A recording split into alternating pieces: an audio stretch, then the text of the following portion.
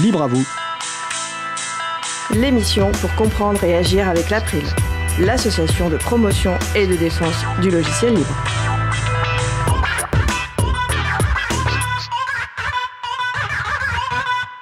Bonjour à toutes, bonjour à tous. Au cœur de l'April déconfiné, c'est le sujet principal de l'émission du jour.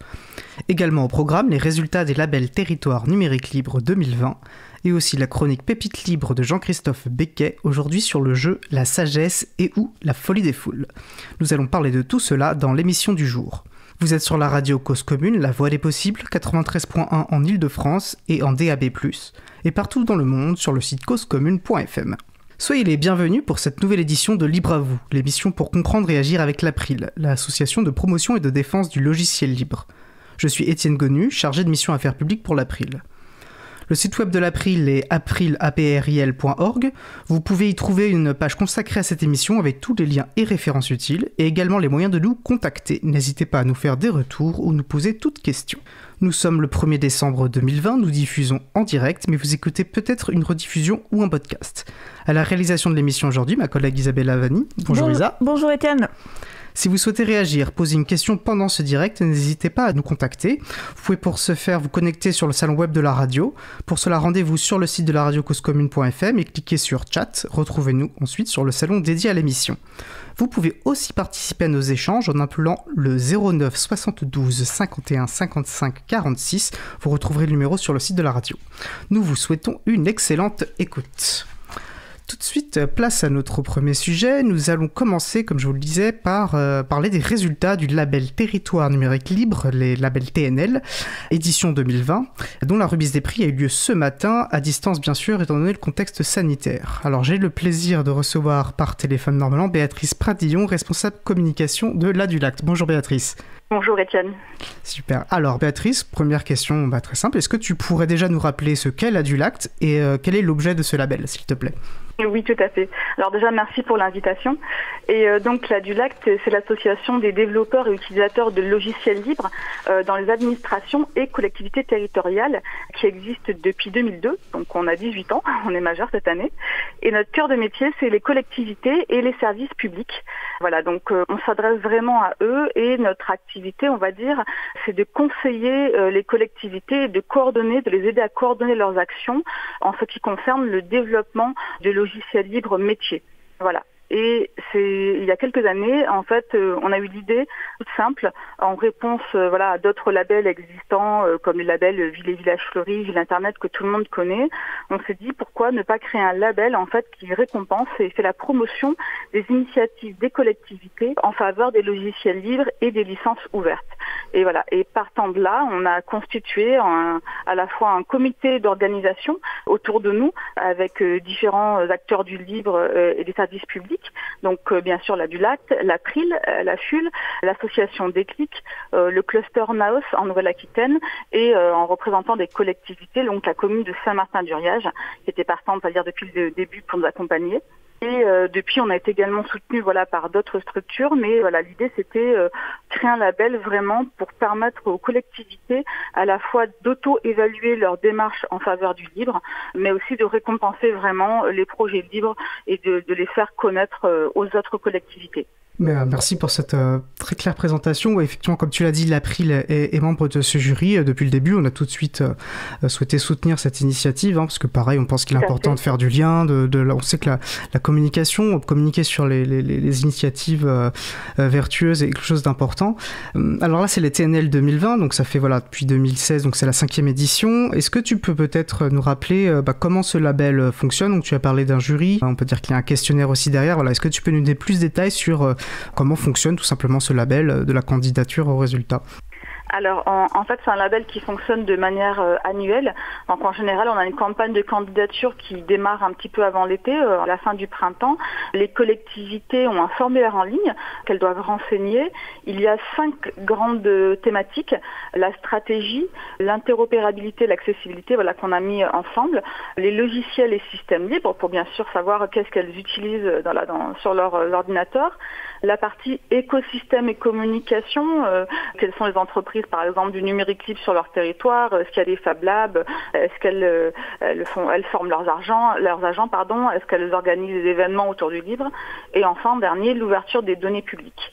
Et donc les collectivités répondent à ces 5 thématiques. Elles ne sont pas obligées d'être forcément compétentes sur chacune des thématiques. On a des collectivités par exemple qui ne font pas encore d'open data, mais ça c'est pas grave, ça n'empêche pas de candidater.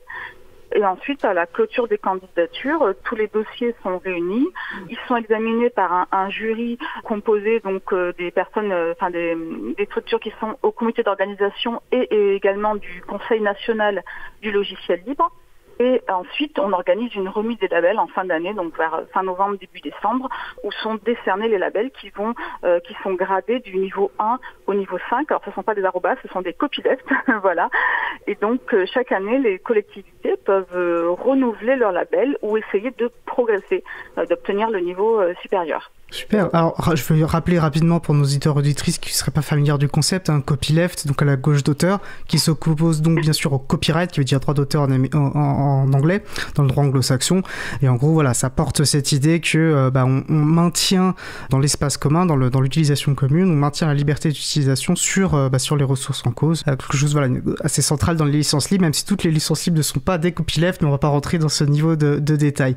Je disais en ouverture, et là tu as évoqué la remise des labels, elle a donc eu lieu ce matin dans des conditions particulières. Peut-être que tu pourras nous dire justement quel outil a été utilisé, parce que ça je pense que c'est un aspect important, et qu'est-ce qu'on peut dire de ces résultats de cette année, de cette édition 2020 des TNL. Alors, en fait, j'ai oublié de préciser tout à l'heure que cette année, on arrive, donc depuis 5 ans, on a récompensé 60 collectivités en tout. Donc ça, c'est assez intéressant, de dire qu'on commence à toucher de plus en plus de collectivités. Et cette année, effectivement, le contexte était qu'avec le contexte sanitaire, on a décidé de faire ça en visioconférence. Et bien sûr, on a utilisé un logiciel libre. Donc, on était sur une instance Big Blue Button et qu'on avait déjà utilisé au sein de du Lacte pour notre assemblée générale qui a eu lieu en juin dernier. Et là, on l'a utilisé pour la remise des labels, donc ça fonctionne très bien, comme tous les outils libres, il n'y a pas de souci. Et du coup, ça a permis d'avoir une autre dynamique qui était aussi intéressante. Parfois, les gens sont peut-être moins timides finalement quand ils ne sont pas en vrai devant une scène, mais qu'ils sont à l'oral avec un micro. Donc voilà, on a eu beaucoup d'interactions et d'échanges ce matin, c'était très intéressant. Et les résultats donc de ce label 2020, c'est qu'on a eu donc 27 candidatures cette année. C'est un tout petit peu moins que l'année dernière et je pense que c'est dû à la fois au contexte sanitaire mais aussi aux élections municipales parce que quand on a des nouvelles équipes qui se mettent en place quelques mois avant de participer à un label, les élus ne sont pas forcément acculturés au libre si l'équipe a changé et donc il y a aussi un travail de l'équipe technique dans la DSI de devoir un peu sensibiliser les élus à ce qui a été fait en interne et pourquoi ce label existe, etc. Donc ce qui fait qu'après une année d'élection, on s'attend à peut-être un petit peu plus de travail de la part de la DSI pour pouvoir porter de nouveau ce label. Oui, tout à fait. C'est effectivement une petite difficulté durant cette année un peu particulière. Et au niveau des résultats 2020, donc sur les 27 candidats, on a eu des collectivités un petit peu de tous les niveaux. Donc on en a eu 2 lauréats de niveau 2, 6 collectivités de niveau 3, une quinzaine de niveau 4. Donc on a énormément de bons élèves. Ce sont des collectivités qu'on a vu progresser d'année en année et qui reviennent régulièrement pour renouveler leur label. Donc on a des collectivités comme la ville de Mions, la ville de Fontaine, d'Angoulême, qui sont des habitués, ou comme le département de la Gironde également. Et nous avons eu enfin 3 collectivités niveau 5. Donc ce niveau 5, c'est le meilleur niveau du label. Et cette année, y ont accédé donc le département de la Gironde, le GIP Ressia, qui est donc un groupement d'intérêt public, qui a une mission d'émission territoriale et qui est vraiment dévoué au libre depuis des années. Et la ville d'Arles, qui, comme on le sait, est un gros contributeur au niveau des logiciels libres en France. Et ces 3 collectivités ont accédé au niveau 5. Et le jury a également décerné 4 mentions spéciales à la ville de Vendeuvre-les-Nancy pour leur meilleure première candidature, la ville de Ladézès-Rivière, meilleure petite collectivité, c'est une petite ville de 220 habitants, qui, avec les moyens qu'on imagine, donc ils arrivent à mettre en place une politique assez ambitieuse. Et pour nous, c'est vraiment la preuve concrète que le livre peut vraiment se développer partout, à sa place partout. Donc on aime avoir ce genre de collectivité qui porte vraiment ce message-là. On a également le meilleur projet citoyen pour la ville de Voisins-le-Bretonneux, qui justement, durant le confinement, a mis en place un outil de vidéo libre, Jitsi, à l'attention des administrés et entreprises. Et ils ont également fait des formations offertes auprès de leur public pour juste rompre l'isolement des personnes les plus âgées durant cette période difficile. Donc voilà, ça leur permet aussi de faire connaître un outil libre auprès du grand public. Donc vraiment, chapeau à eux. Alors, je me permets de t'interrompre avant que tu nous parles du dernier prix spécial, parce qu'effectivement, nous avions reçu Christophe Boissonnat, qui est délégué au numérique de la ville de Voisins-le-Bretonneux, la semaine dernière, dans l'émission du 24 novembre. Et c'était effectivement, déjà, on sentait la passion avec laquelle il portait ses projets, enfin, l'engagement qu'il y mettait, l'importance qu'il avait pour lui, il parlait d'inclusion numérique. Et j'invite d'ailleurs toutes les personnes à écouter ce podcast et cet échange qui est très intéressant et qui n'est pas encore disponible sur le site, mais ça ne devrait pas sur le site de la Prime, ça ne devrait pas tarder. Et donc, excuse-moi, il y avait un quatrième effectivement prix spécial. Est-ce que je te laisse rendre la parole? Tout à fait. Justement, j'allais dire, voilà, un exemple comme le projet de la ville Voisins-le-Bretonneux, c'est ce genre de choses-là qu'on a envie de mettre en avant, de mettre en lumière ce genre de projets qui sont exceptionnels et qu'on pourrait tellement facilement porter dans toutes les collectivités. Et c'est ce genre de choses, voilà, qui font la raison d'être du label. Donc c'est très intéressant. Et donc la dernière mention spéciale, c'est le coup de cœur du jury pour la ville d'Abbeville, dans le Nord, à la fois pour la motivation exceptionnelle de leurs équipes et élus, et ils ont également un projet de jardin connecté très intéressant qui mélange en fait le label TNL et ville et village fleuri. Donc voilà, on a hâte d'en savoir plus là-dessus. Et tu évoquais ce tout petit village et ma collègue sur le salon web de la radio, sur le salon de l'émission, précisait qu'il y avait effectivement des tout petites collectivités et c'est vrai que c'est très intéressant à voir. Et moi je tenais à dire, c'est vrai que là c'est la 5e édition. Alors de mémoire, moi c'est la 3e pour laquelle j'ai le plaisir de représenter l'April dans le jury, dans le comité du jury. Et c'est intéressant de voir le délicat exercice, on va dire, de comment on fait vivre un label dans le temps et comment on le fait évoluer, etc. Et notamment pour intégrer des réalités en fait très éparses dans un questionnaire, ce qui n'est pas évident. C'est-à-dire à la fois pour qu'il soit juste dans vis-à-vis d'une toute petite collectivité, vis-à-vis de très grandes collectivités comme des départements, et de faire rentrer tout ça pour un label équilibré. C'est vrai que l'exercice n'est pas simple et intéressant en tout cas. D'ailleurs, je ne sais pas s'il y a des perspectives futures pour le label ou si tu souhaites peut-être réagir à ce commentaire. Oui, tout à fait. J'ai envie de dire qu'au niveau des perspectives, comme tous les labels, on aura envie de toucher plus de monde. On aura envie que davantage de collectivités sachent que ce label existe, parce que je pense qu'il y a vraiment beaucoup plus de collectivités qu'on ne connaît parfois pas, qui ont des initiatives intéressantes au niveau du libre, qui ont des stratégies mises en place et qui devraient pouvoir communiquer dessus de façon plus forte. Et effectivement, dans la perspective d'évolution, le formulaire de candidature du label, il évolue déjà chaque année. On essaie de coller au mieux à la fois aux réalités du terrain, aux enjeux du numérique. Et c'est pour ça qu'en fait, c'est un exercice difficile, effectivement, à la fois de garder une certaine cohérence d'année en année, mais chaque année, le formulaire évolue. Par exemple, au départ, la thématique de l'accessibilité en 2016 n'était pas présente dans le questionnaire. Elle est arrivée un petit peu plus après. Et l'année prochaine, on aimerait bien intégrer la thématique de la frugalité numérique, de l'écologie numérique, parce que je pense qu'on ne peut parler de numérique aujourd'hui sans parler de cet aspect-là. Donc et le questionnaire évolue et les collectivités vont devoir aussi faire évoluer leurs réponses pour pouvoir, par exemple, conserver le même niveau de label avec des critères qui évoluent, bien sûr. Et la dernière petite chose, le dernier mot de la fin, j'ai envie de dire, c'est que aujourd'hui, on a de plus en plus de collectivités qui accèdent au niveau 5. On a l'impression que quand on accède au niveau 5, c'est fini, on a gagné, alors qu'en fait, pas du tout. Accéder au palier, il y a encore une marge de progression au sein de ce palier. Et aujourd'hui, avec le comité, on réfléchit à la manière, en fait, de pouvoir récompenser un jour, quand ça arrivera sur notre bureau, un dossier qui soit 100% libre, en fait. D'avoir un niveau vraiment d'excellence, parce que arriver au niveau 5 ne veut pas dire certainement pas avoir terminé le travail. Au contraire, il y a toujours encore beaucoup de choses à libérer, de solutions à adopter. Et on veut montrer qu'il y a encore une marge de progression possible et que l'excellence est possible. On espère l'avoir un jour. Écoute, ça me paraît être un très beau mot de conclusion pour avoir des vrais territoires numériquement libres avec des citoyens et des citoyennes libres sur ces territoires. Écoute, un grand merci d'avoir partagé ce retour avec nous, Béatrice. J'imagine que les résultats seront bientôt en ligne pour que chacune puisse les consulter. Normalement, c'est prévu demain matin. Tout sera en ligne et visible. Voilà. Parfait. Eh bien, écoute, merci beaucoup. Je te souhaite une très bonne fin de journée. Merci beaucoup. Au revoir. Au revoir. Donc, nous avons échangé avec Béatrice Padrillon, responsable communication de l'Adulact. Et je vous propose à présent de faire une petite pause musicale. Alors aujourd'hui, notre programmateur musical Eric Frodin du site au-bout-du-fil.com nous fait découvrir 3 morceaux de Zenzinho Fernandes, un artiste originaire de Panaji, la capitale de la région de Goa au sud-ouest de l'Inde. Sa musique pourtant semble bien davantage évoquer le rythme et la sonorité de la samba brésilienne. Je vous propose donc pour commencer de découvrir Amor Amor par Zenzinho Fernandes. On se retrouve juste après. Belle journée à l'écoute de Cause Commune, la voix est possible. Esqueça desse amor, amor que sinto tanto pra você. Vem a tristeza, diz também que não desiste.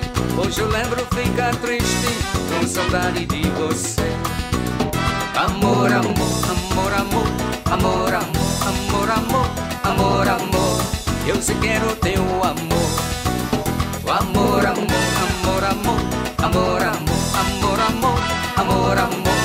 Eu se quero teu amor.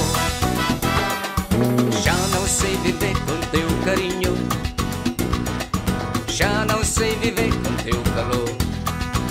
Quando eu escutar tua voz no telefone, esqueça desse amor, amor que sinto tanto pra você. Vem a tristeza, diz bem que não desiste. Hoje eu lembro ficar triste, com saudade de você. Amor, amor, amor, amor, amor, amor, amor, amor, amor, amor. Eu se quero teu amor. O amor, amor, amor, amor, amor, amor, amor, amor, amor, amor. Eu se quero teu amor. Tengo timbón y sabrosón, tabaquito con ron, para mi mamita que me quita mi bombón. Tengo timbón y sabrosón.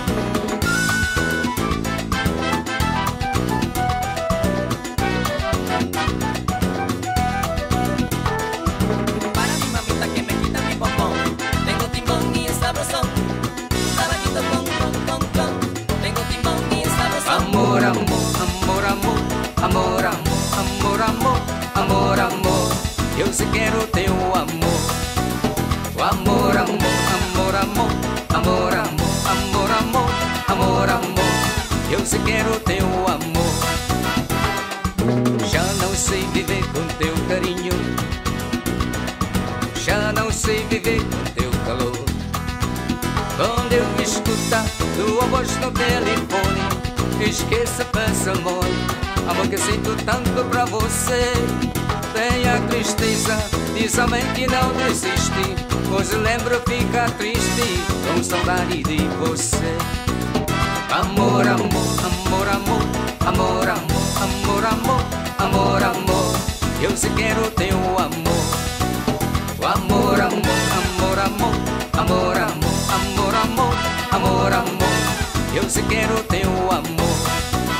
Amor, amor, amor, amor, amor, amor, amor, amor, amor, amor. Eu se quero teu amor. Amor, amor, amor, amor, amor, amor, amor, amor, amor. Eu se quero teu amor. Alors, nous venons d'écouter Amor Amor par Zenzinho Fernandes, disponible sous licence libre Creative Commons Attribution CC BY, qui permet la réutilisation, la modification, la diffusion, le partage de cette musique. Voilà, donc pour toute utilisation, y compris commerciale, à condition de créditer l'artiste, le nom, la source du fichier original, d'indiquer la licence et d'indiquer si des modifications ont été effectuées. Vous retrouverez les références sur causecommune.fm et sur april.org, et vous trouverez une présentation de l'artiste sur le site au-bout-du-fil.com. Alors, je vous écoutez, voilà, toujours l'émission Libre, vous sur Radio Cause Commune, la voix des possibles, 93.1 en Ile-de-France et partout ailleurs sur le site causecommune.fm. Je suis Étienne Connu, en charge des affaires publiques pour l'April. Passons maintenant au sujet suivant. Alors nous allons, voilà, donc le but de ce sujet, c'est de vous présenter, comme nous l'avions fait le 17 novembre, de vous présenter un peu l'April, le sujet, donc au cœur de l'April déconfiné. Et normalement, j'ai le plaisir de recevoir Laurent Costi, Marie-Odile Morandi, Adrien Bourlemot, Christian-Pierre Maumont pour nous parler justement de leur engagement à l'April et pour le Libre en général. Est-ce que vous êtes tous les 4 avec moi ? Oui. Alors Marie... Oui. Oui. Bon. Et alors j'ai Adrien, est-ce que tu es là ? Oui, Oui, je suis là. Ok, bon, bah alors à tous les quatre, c'est parfait. Alors, petit propos introductif peut-être, pour resituer de quoi on parle, puisqu'on parle de l'April, qui depuis 1996 est l'association de promotion et de défense du logiciel libre et diffuse l'esprit du libre. L'émission Libre à vous est donc un de nos projets, mais il y en a bien d'autres. Et on va essayer de vous faire découvrir les coulisses de l'association, quelques actions, découvrir des personnes. Alors ici, des bénévoles, moi-même étant une personne salariée, voilà, on sait que les deux actions sont complémentaires et importantes, et qui nous permettent d'avoir une association vivante et active pour la promotion et donc la défense du logiciel libre. Et puis donc on va vous tenter de vous diffuser l'esprit de l'April. Lors du premier confinement, nous avions déjà réalisé 2 épisodes sur ce principe. Vous pouvez d'ailleurs écouter les podcasts des émissions des 16 juin 2020 et 7 juillet 2020. Et il s'agit aujourd'hui donc du 2e épisode de ce 2e confinement, après l'émission donc du 17 novembre. Alors je vous avais demandé à chacun de préparer une petite présentation en 1 minute. Voilà, donc pour vous présenter, est-ce que vous faites à l'April Marie-Odile.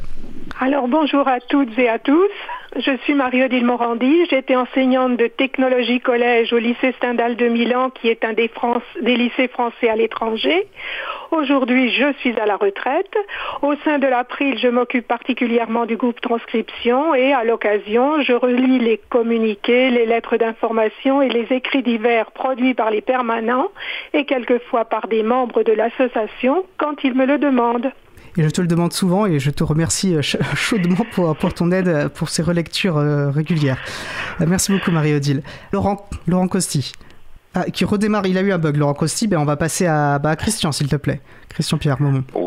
CPM pour les intimes. Christian Pierre Maumont, donc je suis développeur informatique, consultant en informatique, je suis membre du conseil d'administration de l'April et je suis responsable du groupe Chapril. Voilà. Très efficace, super. Et Adrien Promo? Alors, moi, je suis Adrien, j'ai 22 ans, je suis membre associé bénévole de la Free Software Foundation depuis 2018, adhérent de l'April depuis juillet dernier. J'ai fait beaucoup d'actions au sein de l'association, allant de la régie de l'émission Libre à vous dans un futur pas trop lointain, et à la co-animation assez récente maintenant du service XMPP de Chapril. J'espère qu'on abordera le sujet un petit peu. Et en passant par des petites transcriptions et traductions sporadiques, et des actions diverses contre la diffusion des logiciels privateurs dans la vie de tous les jours. En dehors de ça, je fais aussi des contributions à l'application Conversation et au projet GNU. Beaucoup de sujets à aborder effectivement et on pourra parler du Chapril, je sais que Christian le fera avec plaisir aussi. Alors là on attend que Laurent puisse se reconnecter à la ligne, mais déjà moi ce que je voulais souligner, et c'est vrai qu'Adrien, tu es un membre très récent de l'April, on sait que pour Marie-Odile et Christian qui sont tous les deux comme Laurent membres du conseil d'administration de l'April, donc des profils différents, et vous avez différents, que ce soit dans votre ancienneté à l'April, alors il y a des profils techniques pour le coup comme Adrien et Christian, une diversité qui est assez représentative je pense de l'April elle-même. Alors, j'avais une question maintenant qu'on a déjà une première idée de qui vous êtes et d'où vous parlez. Moi, j'aimerais bien que peut-être vous laisser un peu plus de temps à chacun et chacune pour peut-être nous dire comment, déjà pourquoi est-ce que le libre ça vous tient à cœur et comment vous avez rencontré l'April et pourquoi vous avez décidé de vous engager dans cette association. Marie-Odile, reprenons le même ordre. Entendu. Alors, c'est en juillet 2011, l'April avait organisé un April Camp. L'April Camp, il y en a eu un la semaine dernière, c'est une réunion des membres, des bénévoles, des adhérents, etc. Ça se déroule sur 2 jours et il y en avait eu un fin juillet 2011. En surfant sur le réseau, j'ai découvert cette April. On a visiblement une difficulté de communication. Bon, avançons. Alors visiblement, on s'entend à nouveau, c'est le principal. On a eu une petite coupure. Alors je ne sais pas qui a entendu quoi. Tant pis, c'est les aléas du direct. Je vais passer maintenant Christian. Est-ce que tu peux nous parler de toi, de ta rencontre avec l'April, des motivations de ton engagement pour le libre et pourquoi tu souhaites t'engager tu as choisi de t'engager à l'April? Oui, alors ça remonte un petit peu loin, dans les années 80, alors avant la création de l'April, j'ai eu une vision de ce que pouvait apporter l'outil informatique comme bénéfice pour l'humanité.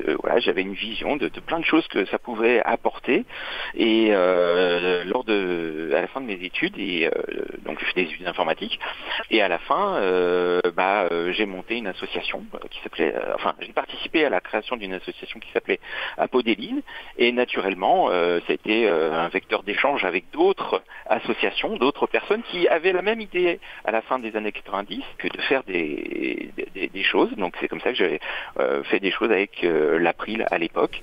Et déjà à l'époque, il y avait quelqu'un qui portait un message, s'appelait Richard Stallman, et qui portait un message qui était très attirant. très très épanouissant. Et voilà, depuis, je n'ai eu d'effort que de répondre à ce message. Parfait. Alors Adrien, toi, cet engagement est bien plus récent. Tu nous as dit voilà, que ça datait de juillet. Mais peut-être, voilà, comment as-tu entendu parler de l'April? Pourquoi est-ce que tu as souhaité t'y engager? Alors, sachant que tu nous disais que tu étais déjà engagé pour le Libre à la Free Software Foundation, la fondation pour le logiciel libre. Voilà, est-ce que tu peux nous parler un petit peu de ce parcours, s'il te plaît? Oui, alors j'ai approché les ordinateurs très tôt dans ma vie, mais c'est qu'en 2016 que j'ai vraiment découvert ce que c'était que le logiciel libre en testant une distribution GNU Linux qui s'appelait Kali. J'ai ensuite découvert donc l'existence du projet Debian, un projet très démocratique, et puis donc je me suis intéressé dans la suite à ça à l'existence de GNU et de Linux. Et c'est à cette période que j'ai appris notamment les langages de programmation système, donc à la fin de mon lycée. Mais pour que je puisse m'investir vraiment dans le logiciel libre, il a fallu un déclic. C'était en mars 2018, avec l'éclatement médiatique du scandale Cambridge Analytica. Facebook était pointé du doigt sur le jet de données personnelles, vous vous rappelez sûrement, en écho avec les révélations de Snowden, que j'avais pas vraiment comprises en 2013. Donc j'ai décidé à ce moment-là de supprimer mes comptes Google, Facebook, Amazon, d'installer Debian à la place de Windows.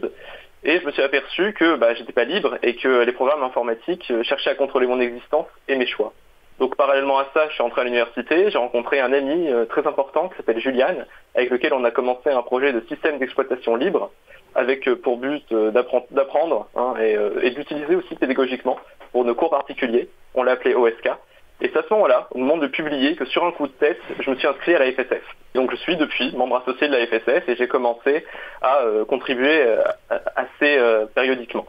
En 2020, alors que je discute avec Richard Stallman au sujet de l'application Stop Covid, qui avait des problèmes de licence propriétaire, et il me propose de contacter Frédéric Couchet à l'April. Alors l'échange donnera pas grand-chose parce que en fait il n'y a pas grand-chose à faire. Mais le mal est fait. Je connais à présent l'April et donc je vais adhérer en juillet 2020. Et depuis, je crois que j'ai bien envahi la sphère de l'association. Oui, tu es présent et actif et on est tous très heureux d'ailleurs.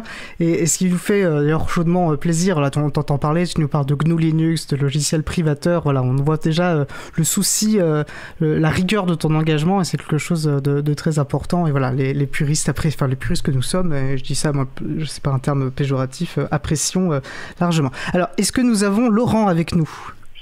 Oui, je vous entends. Est-ce que vous m'entendez ? Parfaitement, quel plaisir. C'est chouette. Laurent, est-ce que tu peux déjà te présenter rapidement ce que tu fais à l'April et puis ensuite nous dire plus largement, globalement, comment tu as rencontré l'April, ton engagement pour le Libre et pourquoi tu as souhaité t'engager dans notre association ? D'accord, donc moi je m'appelle Laurent Costi, je suis membre du conseil d'administration de l'April maintenant depuis, bonne question, plusieurs années on va dire, je dirais 3-4 ans maintenant, peut-être 4-5, je ne sais plus vraiment. Oh, plus que ça, voilà, je sais plus trop. J'ai connu l'April milieu des années 2000, on va dire.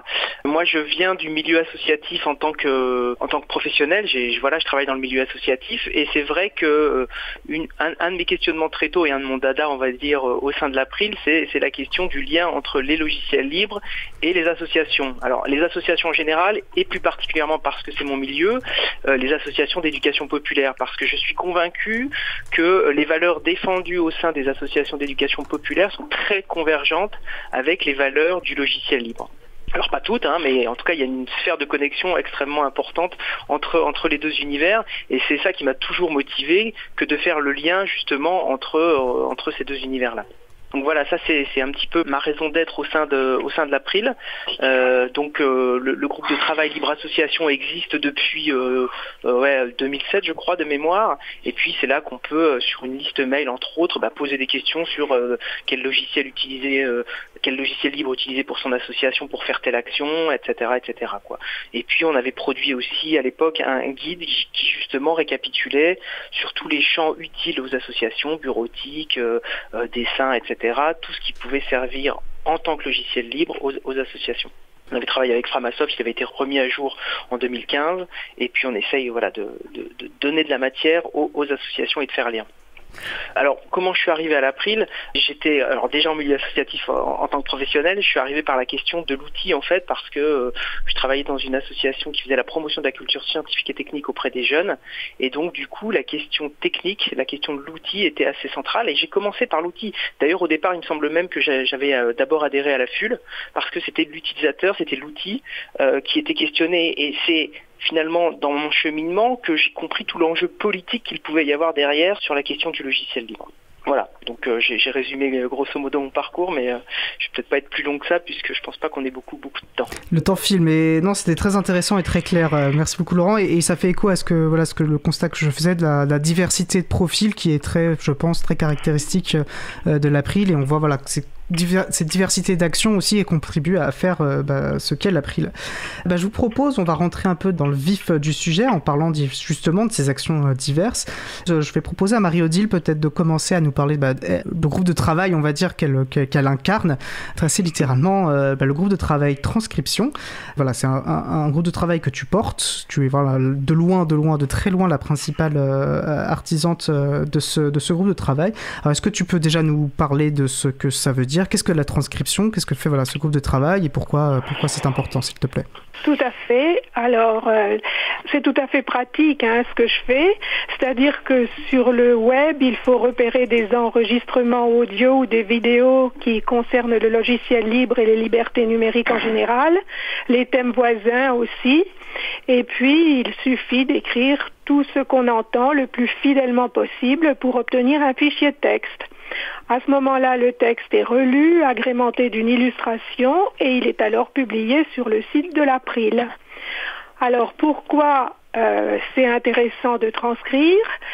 On obtient une meilleure indexation sur les moteurs de recherche, une amélioration de l'accessibilité pour les personnes porteuses de handicap, et en cas de besoin, on pourra retrouver ce qui a été dit et le rappeler sans trahir la parole des intervenants et des intervenantes.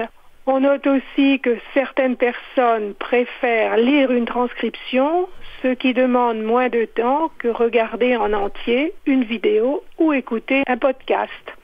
Et puis, depuis que l'émission Libre, vous est devenue hebdomadaire, un défi est à relever toutes les semaines, c'est transcrire l'émission.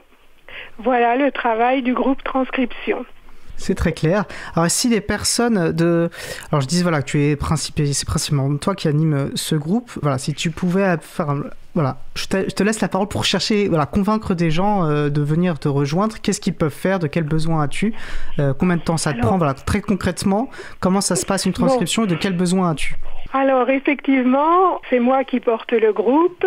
C'est moi qui transcris énormément. Je dois dire que je consacre beaucoup de mon temps à transcrire, mais il y a tellement de choses et c'est tellement dommage qu'il n'y ait pas les textes correspondant à toutes ces vidéos, à tous ces enregistrements, que je ne peux pas faire autrement. Ce matin a été publié le bilan du mois de novembre du groupe transcription, et c'est effectivement un beau bilan puisqu'on a réussi à transcrire ce qui correspond à 13 heures d'enregistrement audio et de vidéo. Mais je rappelle que je suis là à la retraite, que mon emploi du temps hebdomadaire est très rigide, certains diraient psychorigide. Ça a toujours été comme ça, et je continue tant que mes capacités me le permettront. Alors, certes, si on était plus nombreux, ce que je souhaiterais, c'est coller à l'actualité des vidéos et des enregistrements qui traitent de nos sujets. C'est-à-dire, dès qu'il y en a un qui est en ligne, transcrire, relire, publier. J'entendais la personne précédente de la Dulacte qui est intervenue. Elle parlait d'arriver à la frugalité numérique. Effectivement, c'est un thème porteur en ce moment. Et si on arrivait, dès que quelque chose est publié sur ce thème-là, est en ligne sur ce thème-là, pouvoir transcrire et publier la transcription sur le site de l'April. Voilà, alors j'aime beaucoup faire ce que je fais, je pense que si j'aimais pas ça, je le ferais pas. Et puis chacun choisit ses combats. Moi, c'est ce combat-là que j'ai choisi, je mets le mot combat entre guillemets et je continue à transcrire tant que je pourrai. Moi, je trouve que c'est un beau mot, combat. Enfin, tu peux y mettre les guillemets si tu veux, mais... Alors, il y a quelqu'un me posait une question, que je vais réadapter peut-être à ce contexte, en préparation de l'émission, qui me parlait, je ne me rappelle pas du nom du logiciel, mais que je comprends être un logiciel de traitement de voix. Donc, j'imagine que l'objet, c'est qui est partir d'un enregistrement audio ou vidéo, va transcrire automatiquement. Voilà, est-ce que toi, tu utilises... Il me semble que non, tu n'utilises pas. Et pourquoi, justement, tu préfères le faire, à la main? Alors, je n'utilise pas de logiciel de reconnaissance de la voix ou de logiciel qui transcrivent automatiquement. Tous ceux qu'on m'a présentés, d'abord, c'est des logiciels qui sont propriétaires. Et d'autre part, je trouve qu'ils ne font rien de mieux que mon fameux logiciel VLC. On a déjà reçu, comment s'appelle-t-il? Jean-Baptiste Kempf. Jean-Baptiste, oui, on l'a déjà reçu à l'émission. Donc, j'enregistre l'émission que je veux transcrire. Je l'écoute avec VLC le plus lentement possible. Je fais une première transcription avec mon logiciel LibreOffice et Grammalect, que je conseille à tout le monde. Tout le monde devrait avoir sur son LibreOffice installé le plugin Grammalect. Je transcris une première fois, j'écoute un peu plus vite et je fais des corrections, et puis j'écoute ensuite à vitesse normale. Et à ce moment-là, j'envoie sur la liste de transcription pour la relecture, et j'envoie aussi un message aux personnes qui sont intervenues et qui en général relisent et corrigent les parties qui sont à corriger, parce que quelquefois il y a des choses un petit peu trop techniques que je ne comprends pas. Et j'ai l'habitude à la place de mettre des 3 points d'interrogation pour que la personne retrouve les points d'interrogation et sans perdre de temps corrige seulement ces parties-là.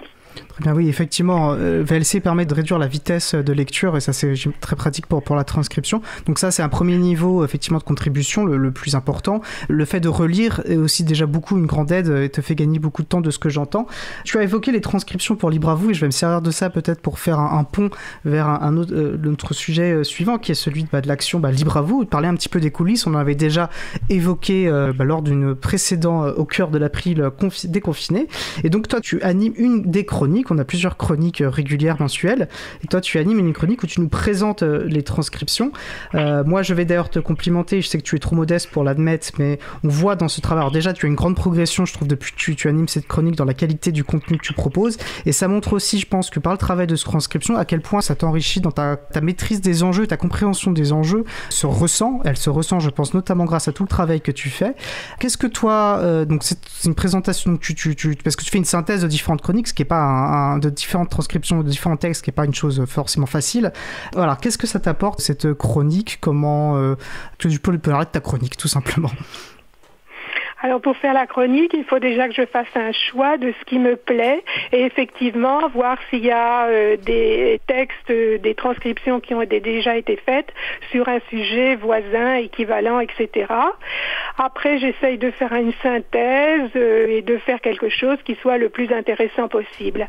Alors c'est vrai que c'est un travail qui me demande beaucoup de temps. C'était pas mon job, j'ai jamais été chroniqueur ou quoi que ce soit, mais c'est un travail qui enrichit beaucoup effectivement, et j'espère que ça apporte quelque chose aux auditeurs et aux auditrices qui écoutent ces chroniques. Moi j'y prends plaisir à chaque fois à les écouter, je le dis sincèrement. Voilà, ça c'est une des contributions, donc il y en a plusieurs chroniqueurs. D'ailleurs il y a Jean-Christophe Becquet qui va présentera sa chronique Pépite libre après le sujet long. Donc là, il y a les chroniques qui redonnent le goût de la lecture, transcriptions qui redonnent le goût de la lecture, de Marie-Odile Morandi, mensuel également. Il y a d'autres actions. Alors, je vais passer par exemple ensuite la parole à Christian pour nous parler d'une de ses passions rapidement, mais celle des photos. Voilà, ça c'est un des aspects importants qui fait vivre aussi ce que le projet Libre à vous. Les photos. Alors, oui, c'est quelque chose de très important dans une activité associative, parce que les photos, on sait que ça, quand il y a un événement où il n'y a pas d'image, des fois, avec le temps qui passe, on a l'impression que l'événement n'a pas existé. Il n'y a pas de souvenir, il n'y a pas de force évocatrice pour faire revenir les souvenirs. Et donc, les photos, oui, c'est quelque chose de très important. Alors, on en faisait depuis très longtemps. Mais il y a 25 ans, on les faisait avec des petites boîtes jetables parfois, ou alors avec des pellicules. Et puis, avec le temps, les outils pour faire des photos est devenu de plus en plus faciles, pratiques. Et du coup, on a essayé de faire en sorte qu'il y ait toujours quelques photos à tous les événements. Et maintenant, on a une belle collection. Donc, je vous invite à aller voir sur photos.april.org. Il y a, voilà. Et alors, bien sûr, avec le temps, on a mis en place à chaque fois des méthodes et des conventions pour que ça soit le plus agréable, parce que tout le monde n'aime pas être pris en photo. Donc bien sûr, on demande aux gens d'abord s'ils ont envie d'être pris en photo, puis on leur demande s'ils sont d'accord pour que les photos soient diffusées sous licence libre, parce que nous à l'April, c'est notre moteur. Et puis, à partir de là, on a un process pour intégrer les photos, parce que toutes les photos, elles sont pas forcément bien ou valorisantes pour les gens qui sont dessus. Donc, on élimine, on fait un tri, bien sûr, on garde que le meilleur. Et puis, c'est aussi dans les événements toujours un moment où la photo. Et ça fait de très bons souvenirs et ça montre que on fait beaucoup de choses. Voilà. Et il y a plein de gens qui participent et qui font des choses formidables. Tout à fait. Et ce que tu évoques sur la vigilance, je pense, montre aussi le souci de cohérence au sein de l'action de l'April. On est une association avec une éthique, et cette éthique ne se limite pas purement, strictement aux considérations logicielles. Maintenant, j'ai envie de me tourner vers Adrien, qui, alors, pour rappel, l'April anime une émission hebdomadaire sur la radio Cause Commune. Et une manière pour nous, une chose qui était importante pour nous assez rapidement, a été d'être aussi autonome que possible par rapport aux bénévoles de la radio, et ce qui inclut notamment la question de la tenue de la régie, alors qui pendant un moment a d'abord porté sur ma collègue Isabella et moi-même, qui sommes permanents, donc plus facilement disponibles. Patrick Creusot nous a rapidement rejoint pour pour tenir la régie, ce qui nous permet de faire un roulement plus efficace. Et Adrien assez récemment nous a contacté pour nous signifier son intérêt pour participer à cette action. Alors un peu mis en pause malheureusement par la situation de confinement, mais j'imagine que ça n'atteint pas ta motivation. Est-ce que tu peux nous dire pourquoi tu as choisi, qu'est-ce qui t'a intéressé à participer à ce beau projet? Alors oui, c'est assez simple finalement, c'est parce que j'avais quelques connaissances techniques dans le principe de gestion d'une régie de radio, de tout ce qui concerne le visuel en général. Comme je suis aussi musicien de toute façon, je suis étudiant en composition électroacoustique, ça c'est des choses que je savais déjà faire. Je me suis dit peut-être que je pouvais apporter quelque chose, un petit peu en fait ma démarche dans tous les projets où je vais finalement, puisque c'est un peu ça, qu'on peut apporter quelque chose, on propose. Et donc comme j'ai vu qu'il y avait une émission de radio et que vous aviez l'air de chercher des personnes pour pouvoir aider, je me suis dit tiens, je vais proposer. Et puis vous m'avez assez rapidement envoyé un wiki que j'ai trouvé assez clair même, qui était d'ailleurs bien. D'ailleurs, je crois que il y a eu une mise à jour que j'ai pas été voir, mais j'irai voir prochainement. En tout cas, c'était vraiment un plaisir de pouvoir être formé par vous deux, toi et Isa, sur le fonctionnement de la régie. Et j'espère peut-être, à la fin de ce confinement, pouvoir avoir mon premier direct. Ah oui, on a hâte. Non, et c'est vrai que on sentait que tu avais l'habitude de ces outils quand on te l'a présenté, ça avait l'air très facile pour toi. Et en même temps, il y avait des nouveautés, c'était assez intéressant. Et d'avoir ton recours, c'est vrai que c'est une action, quelque chose de très important de l'April, c'est la documentation. C'est important dans le logiciel libre et donc dans les pratiques aussi de l'April, que la documentation, notamment pour le partage du savoir. Et c'était le cas du wiki, et c'est toujours bien aussi d'avoir des regards nouveaux pour voir un petit peu à quel point c'est accessible et clair ce qu'on écrit.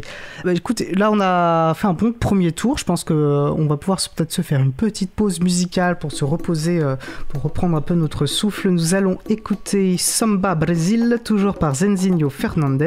On se retrouve juste après. Une belle journée à l'écoute de Cause Commune, la voix des possibles.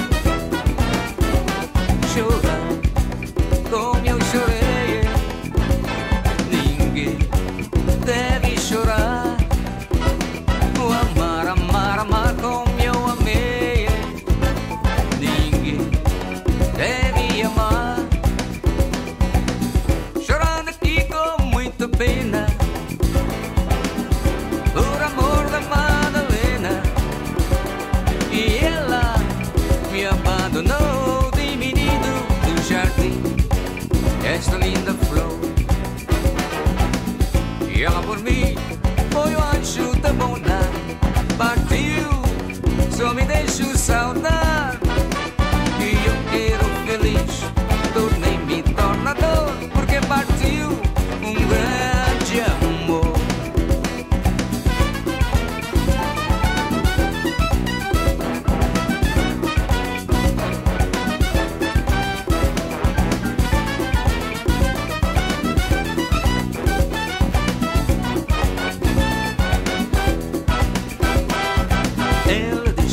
Sou brasileiro, que meu canto é estrangeiro, que o samba canto mal.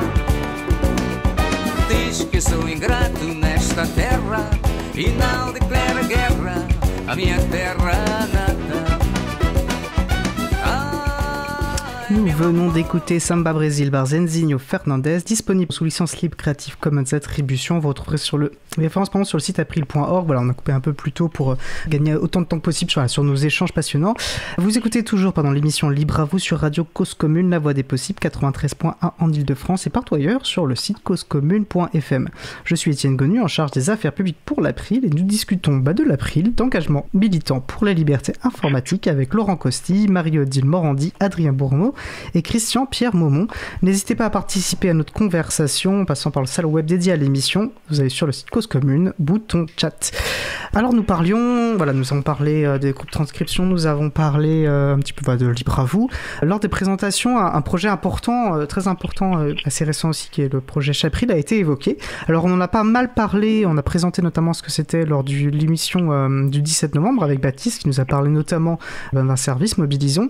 Alors avant de passer peut-être, parce que je sais qu'Adrien souhaiterait nous parler, il nous a évoqué de son travail sur XMPP, je vais d'abord passer la parole à Christian, qui est un petit peu, alors je sais pas si le terme chef de projet te va, tu pourras nous en dire, nous présenter très rapidement, puisque ça a déjà été fait, mais de se remettre un peu les idées en place. Qu'est-ce que le Chapril, comment il s'inscrit dans le collectif Chaton, qu'est-ce que Chaton justement, quels sont les services, les principaux services, on va pas faire toute la liste, et comment ça accueille-t-on des nouvelles des nouvelles motivations, comme par exemple Adrien, ça nous permettra de lui passer la parole justement ensuite.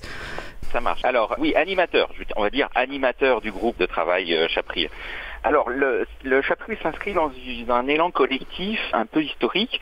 Framasoft avait lancé l'idée que plein de structures mettent en ligne des services libres pour que les gens puissent les découvrir, les utiliser et s'apercevoir qu'il y a des alternatives aux GAFAM.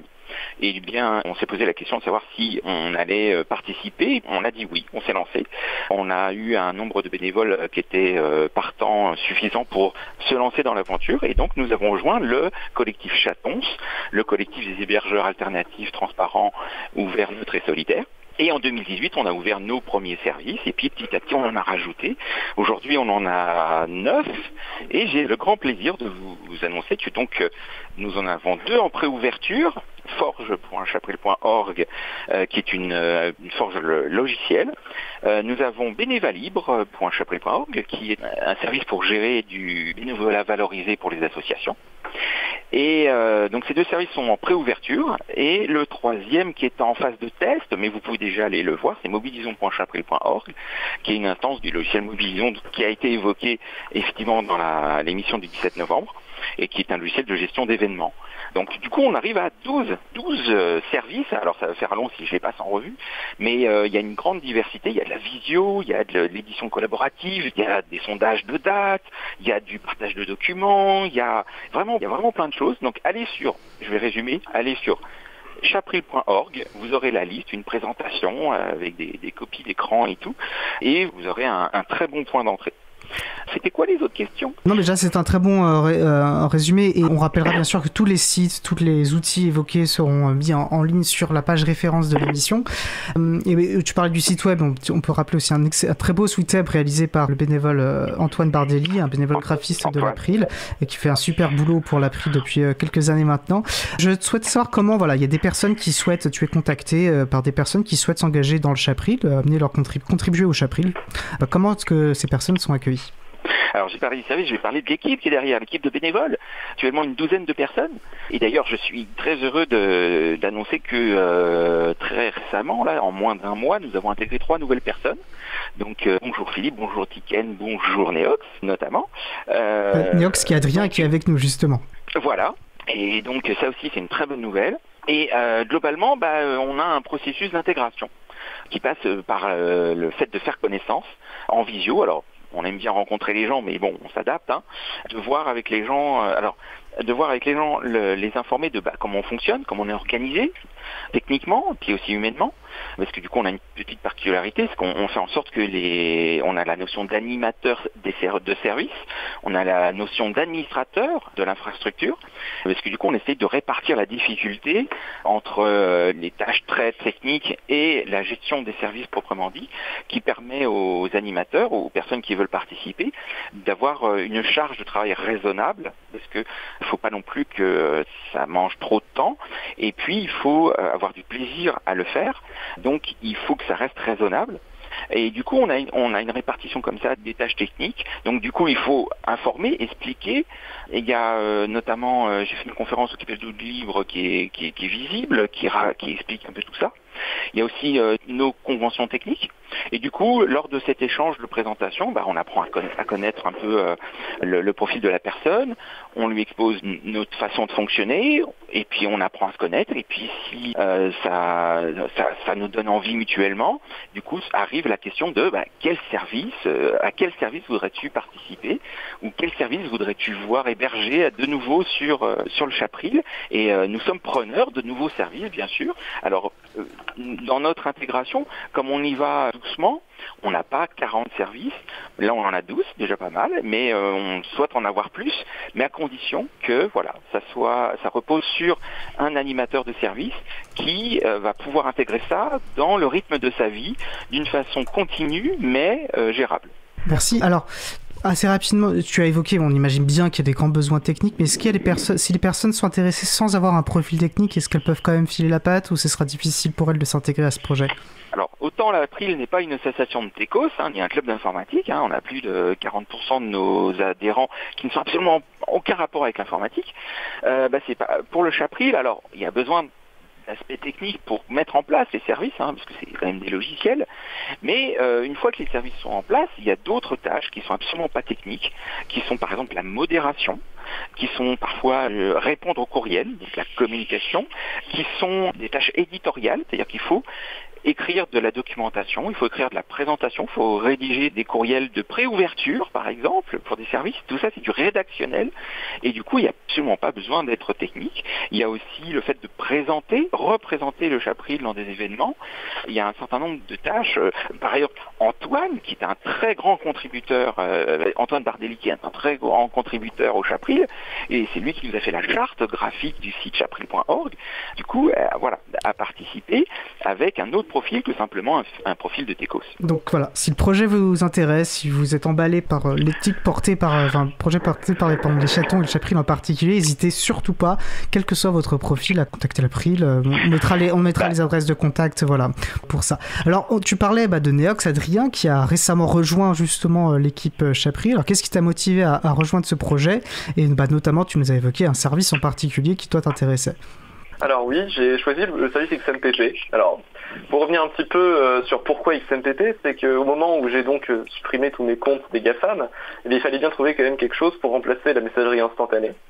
Et donc avec beaucoup de recherches, j'ai trouvé XMPP, donc qui est un protocole de messagerie qui est assez ancien, parce qu'en fait, si on revient dans le passé, c'est aux alentours des années 2000 que les premiers serveurs sont créés.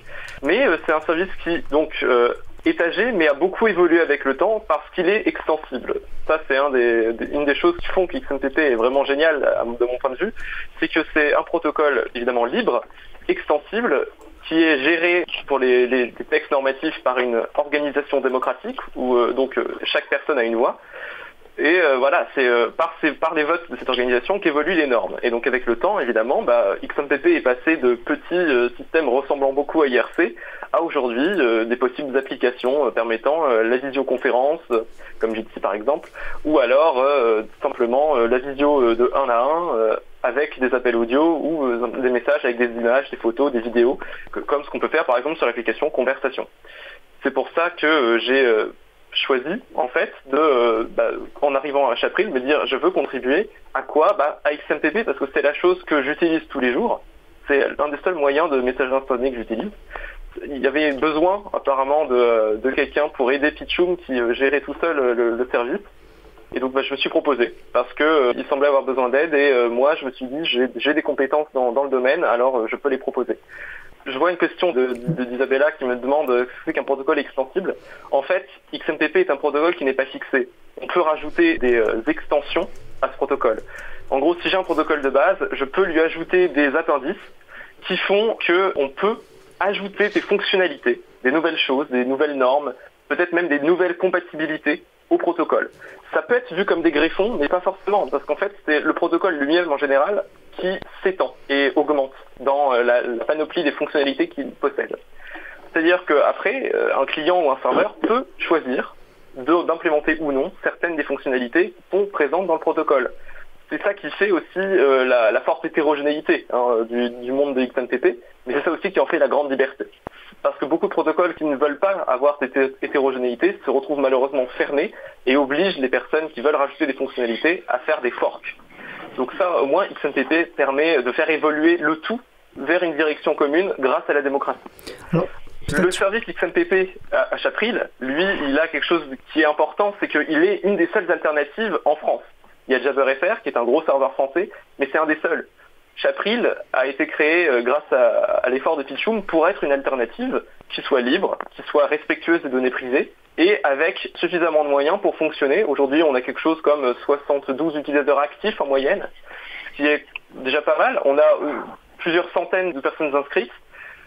Peut-être que ça grossira, on verra. En tout cas, un des premiers chantiers actuels qu'on a envisagé avec Pitchoum dans la gestion de ce serveur, c'est la mise en place des appels audio et vidéo, qui sont une fonctionnalité d'XMPP assez récente, et qui pourrait permettre de rendre encore plus populaire ce service de messagerie respectueux de la vie privée.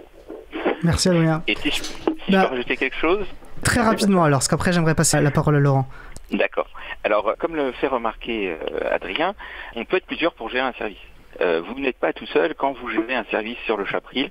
Il y a toute l'équipe infra qui est là pour vous accompagner. Et puis le reste de l'équipe qui gère les autres services aussi, on s'entraide entre nous.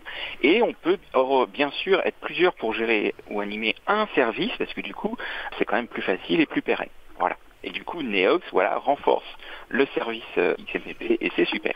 Voilà, la notion d'entrée est importante. Et je parlais de comment vous contacter pour être beaucoup plus concret. Si vous allez sur le site chapril.org, vous avez un onglet « On recrute » et là, vous avez toutes les informations pour comment contacter l'équipe et rejoindre et participer à ce très chouette projet. Alors, je disais que je voulais laisser la parole à Laurent puisque Christian a évoqué la préouverture d'un bénévolat libre, d'un service bénévolat libre sur le Chapril. Alors, bénévolat libre, c'est un projet important à l'April et dont Laurent a été le principal artisan. Est-ce que tu peux nous parler de ce projet, de sa genèse ? Voilà. Est-ce que tu peux nous parler de bénévolat libre ? Oui, alors ce projet, effectivement, alors il est lié à l'April, mais finalement c'est un projet qui dépasse largement l'April et qui implique un collectif tous intéressés à ce que naisse ce programme. Alors, pour expliquer ce que c'est finalement un logiciel libre qui va permettre aux associations de comptabiliser, disons, en tout cas de référencer toutes les actions bénévoles qu'elles ont en leur sein. C'est souvent une problématique associative que de devoir faire à la fin de l'année un bilan pour dire, voilà, on a tant de bénévoles, ils ont passé tant d'heures pour l'association, et c'est extrêmement important finalement pour donner à voir à l'extérieur ce que fait réellement l'association. Quand l'association a réussi à comptabiliser tout ça, vis-à-vis des partenaires, elle est souvent plus solide et elle permet d'être plus crédible vis-à-vis des partenaires et d'obtenir potentiellement plus de financement, plus de soutien ou d'être beaucoup plus considéré sur leur territoire. Donc ce projet-là, il est né, alors il a été soutenu par l'April, puisque même Isabella, en tant que salariée, a consacré du temps à ce projet-là. Mais néanmoins, il est né au sein d'un collectif en Bourgogne-Franche-Comté, d'associations d'éducation populaire, qui avait identifié ce besoin-là, et pour lequel il n'y avait pas vraiment de logiciel simplement accessible pour répondre à ce besoin-là. C'est aussi pour ça que finalement, quelque part, le logiciel d'école, on a eu les dernières stats récemment, mais en un an, on a de plus en plus d'associations qui adhèrent au système et puis de plus en plus d'actions de bénévolat qui y sont référencées. Et de fait, donc on a associé énormément de têtes de réseau associatives pour définir le cahier des charges. Et puis surtout, on s'est fait aider par une SIC, une société collective d'intérêt une société coopérative d'intérêt collectif qui a développé, qui avait la compétence informatique pour développer ce logiciel-là, et on avait tous convenu évidemment en amont de mettre ça sous licence libre pour que chacun puisse le réutiliser, l'améliorer. Vous connaissez les 4 libertés du logiciel libre.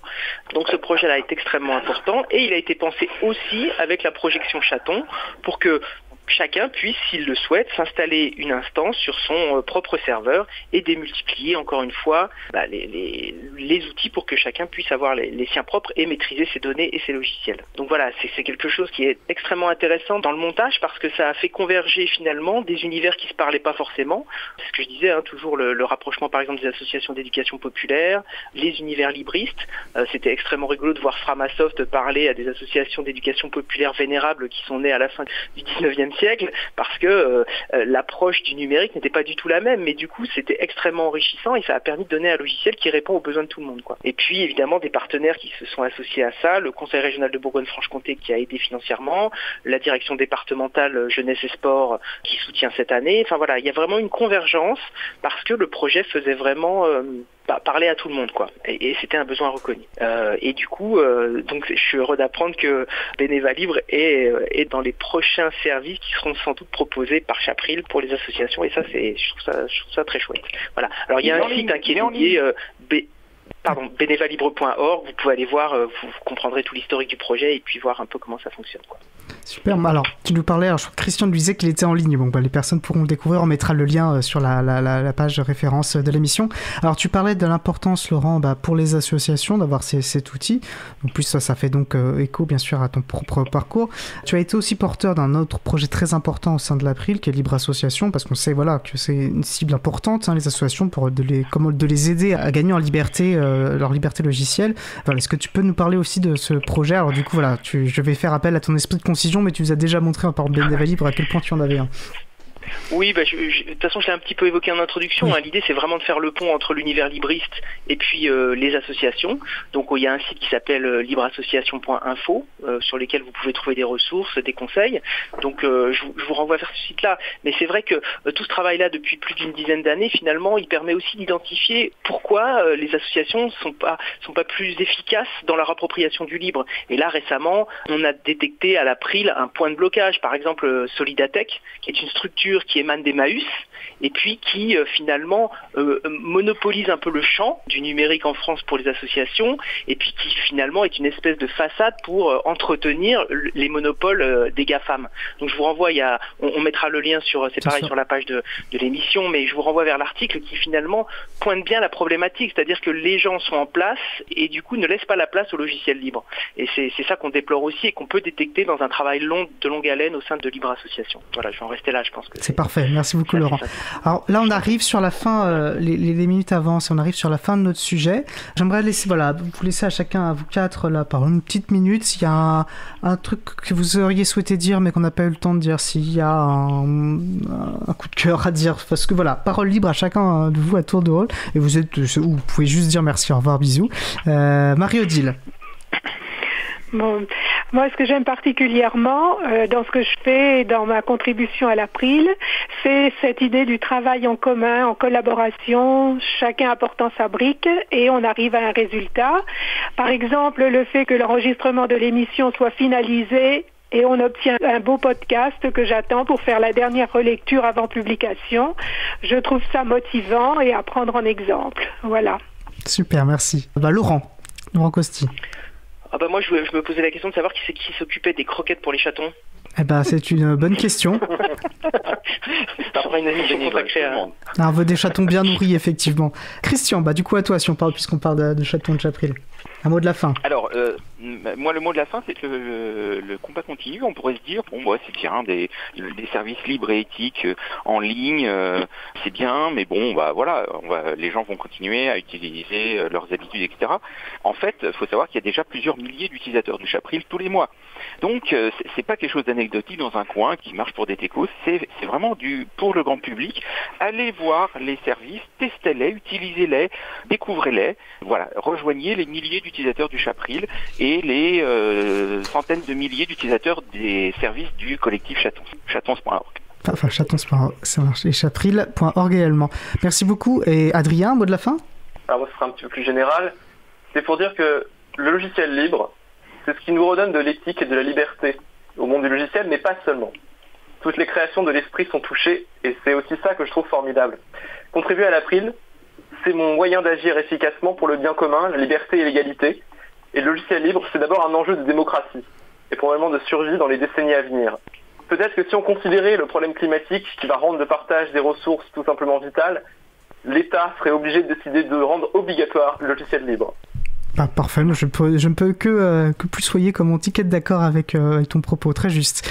Moi, mon mot de la fin, suite à cet échange, en tant que permanent de l'April, voilà, de rappeler à quel point l'action des bénévoles est cruciale pour l'action de l'April en général, et travailler, voilà, pouvoir travailler avec des bénévoles d'une telle qualité me rend fier de travailler à l'April et fait que chaque jour de travail, je prends du plaisir à bosser à l'April, et c'est grâce à toutes ces contributions.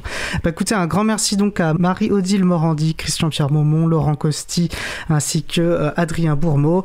Je vous souhaite une très bonne fin de journée et bien bientôt. Belle journée. Au revoir, merci. Au revoir. Alors, nous allons faire maintenant une petite pause musicale. Nous allons donc écouter le dernier morceau sélectionné pour nous par Eric Frodin. Nous allons donc écouter Moliendo Café par Zenzinho Fernandez. On se retrouve juste après. Une belle journée à l'écoute de Cause Commune, la voix des possibles.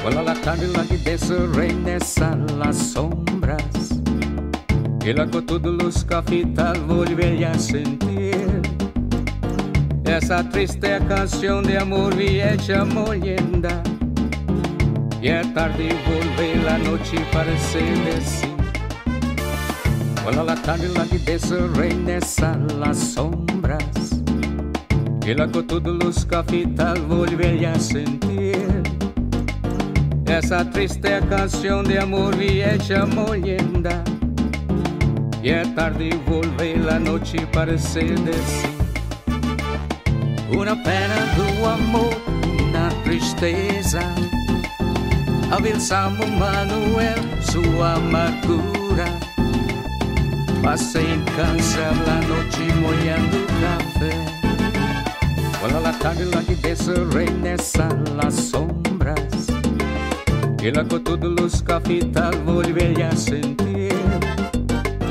essa triste canção de amor vieja molienda e é tarde volver la noche parece decir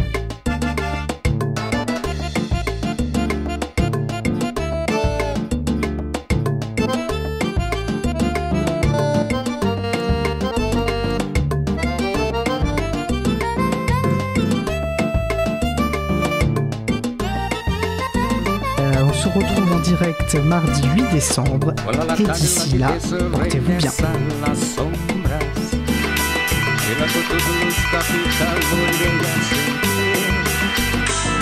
Essa triste canção de amor vieja molienda e é tarde volver la noche parece decir una pena do amor, da tristeza avversamo Manuel sua amargura passa em casa la noche molhando café quando la tarde lá que desce nessa las sombras e lá com todos os cafetal volver a sentir essa triste canção de amor vieja molienda e é tarde volver la noche parece decir e é tarde volver la noche parece decir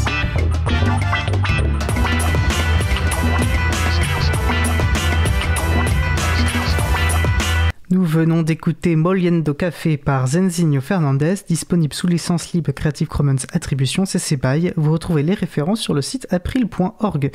Vous écoutez l'émission Libre à vous sur Radio Cause Commune, la voix des possibles, 93.1 en Ile-de-France et partout ailleurs sur le site causecommune.fm. Je suis Étienne Gonu, chargé d'affaires publiques pour l'April. Nous allons passer au sujet suivant. Alors, nous allons poursuivre avec la chronique de Jean-Christophe Becquet qui nous a déniché une nouvelle pépite libre sous la forme d'un petit jeu sur navigateur web intitulé La sagesse et ou la folie des foules. Salut Jean-Christophe. Salut Étienne, bonjour à tous, bonjour à toutes. La sagesse et ou la folie des foules est un jeu de simulation développé par Nicky Case en 2018. Il s'agit d'une application web. Vous pouvez donc y accéder à travers un navigateur, quel que soit votre système d'exploitation. En une dizaine de séquences interactives, Nifty Case nous amène à découvrir les apports de la psychologie sociale sur les phénomènes de groupe. Il montre ainsi comment les connexions qui nous relient à nos pairs vont permettre la propagation des idées les plus sages comme les plus folles. On découvre ainsi les phénomènes de contagion et leurs subtils facteurs explicatifs comme l'effet de groupe. Cela s'applique bien sûr aux réseaux sociaux, mais aussi à de nombreux aspects de nos vies quotidiennes, dès lors que nous établissons des relations au sein d'un groupe de collègues ou d'amis. Nifty Case a développé plusieurs autres jeux interactifs sous licence libre, comme pour un meilleur scrutin, un guide interactif des modes de scrutin alternatifs, ou encore l'évolution de la confiance, qui traite de la théorie des jeux. Mais la liste ne s'arrête pas là. Et une visite sur son blog, blog.ncase.me, vous permettra de découvrir l'étendue de son travail. Je redonnerai tous les liens sur la page consacrée à l'émission sur le site april.org. Nifty Case est un développeur indépendant de jeux vidéo. Il a fait le choix de partager cette application sous la licence Creative Commons 0. Il s'agit de la plus permissive des licences Creative Commons, dont l'esprit peut se résumer par la mention « aucun droit réservé ». Nifty Case explique « Je donne mon œuvre, mon code, mes mots, pour les professeurs, mathématiciens, passionnés, activistes et conseillers politiques puissent les utiliser comme bon leur semble. C'est fait pour. » Je trouve aussi particulièrement exemplaire le soin qu'il met à citer méticuleusement toutes les sources de ses créations, telles que la musique, les effets sonores ou la police de caractère.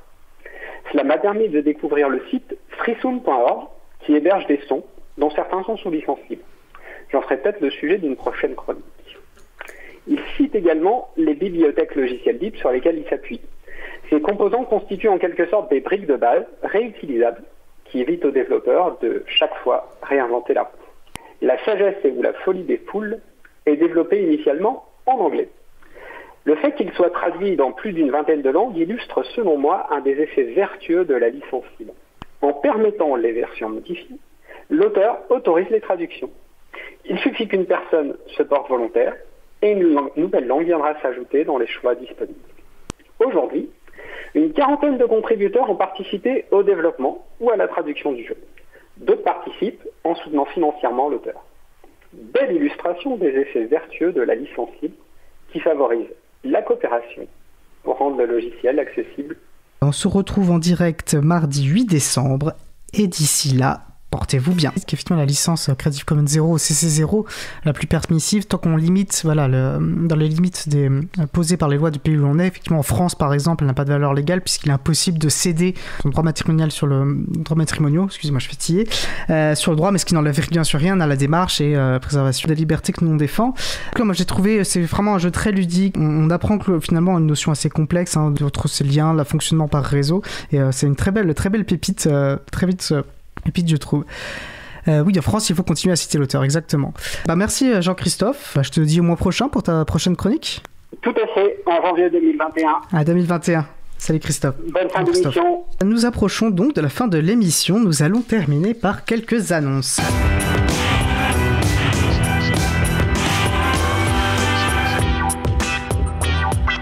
Alors, la Fondation pour le logiciel libre, la fameuse FSF, voilà, dont Adrien nous parlait pendant le sujet long, la Fondation pour le logiciel libre, donc, à travers leur site Defective by Design, qui peut se traduire en français par défectueux à dessein ou par conception, organise la journée internationale contre les DRM le vendredi 4 décembre. Alors, la journée se concentrera sur l'usage donc de DRM, par nature injuste, de certains services de streaming vidéo. Alors, pour marquer le coup, la Fondation pour le logiciel libre appelle chacun et chacune à passer une journée entière, voire plus bien sûr, sans utiliser les services de streaming comme ceux de Netflix ou de Disney ou d'Amazon, pour citer les plus connus, qui restreignent nos libertés, et de partager nos expériences sur les réseaux sociaux avec les mots-clés de la campagne, voilà, que vous retrouverez sur leur site qu'on mettra bien sûr en référence sur la page de l'émission. Il y aura sans doute d'autres événements organisés, et en tout cas des ressources qui permettent de vivre dans un monde sans DRM. Vous retrouverez donc tous les détails sur le site Defective by Design. Donc voilà, on vous invite à vous passer de Netflix, et pourquoi pas en profiter pour lire un bon livre. place. Il y a aussi des DRM sur les livres. Cela ne tienne, nous vous invitons à découvrir ou redécouvrir la fabuleuse vidéo avec la non moins fabuleuse bouquinette réalisée à l'occasion de la journée contre les DRM de 2015, voilà, qui nous permet de mieux comprendre et de se sensibiliser aux dangers des DRM pour les livres électroniques. Alors puisqu'on parle de vidéos, rappelons qu'il existe des services de partage de vidéos respectueux de nos libertés, comme le logiciel Peertube. Voilà, et nous vous invitons à découvrir une chaîne vidéo nouvellement créée en novembre 2020 sur Peertube justement, intitulée Enseigner en ligne, logiciel libre et didactique. Voilà, le créateur de cette chaîne en parle notamment dans un billet sur linuxfr.org, dont on vous mettra le lien bien sûr. Enfin, Cause Commune ouvre l'antenne ce soir à partir de 21h pour parler de travail, d'emploi pendant cette période de confinement, non-confinement, on n'est pas sûr. Voilà, et aussi donc, pour partager votre expérience, n'hésitez pas à écouter et à participer en direct à cette émission qui sera animée par mon collègue Frédéric Couchet. Et donc pour participer, vous pourrez appeler le numéro de la radio, le 09 72 51 55 46, numéro que vous pourrez trouver bien sûr sur le site causecommune.fm. Je vous invite également à retrouver le podcast de l'antenne libre de la semaine passée, qui était, elle, dédiée aux profs, aux élèves, et dans cette période de confinement, ou no confinement, on n'est pas sûr. Retrouvez tous les événements relatifs au libre en général sur l'agenda du libre, agendadulibre.org. Alors, notre émission se termine. Je remercie les personnes, bien sûr, qui ont participé à l'émission. Béatrice Pradillon, Adrien Bourmeau, Laurent Cossy, Christian-Pierre Maumont, Marie-Odile Morandi, Jean-Christophe Becquet. Aux manettes de la régie aujourd'hui, Isabelle Vanni. Merci également à Sylvain Kutzmann, Langue 1, Samuel Aubert, Olivier Habert, Élodie Daniel Giraudon, bénévole à l'April, ainsi qu'Olivier Cricot, le directeur de l'antenne de la radio, qui s'occupe de la post-production des podcasts.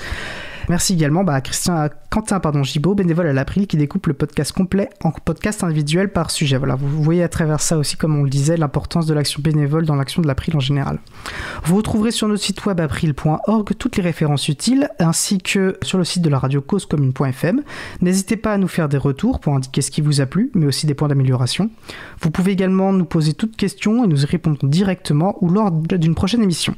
Toutes vos remarques et questions sont les bienvenues à l'adresse contact@libreavou.org.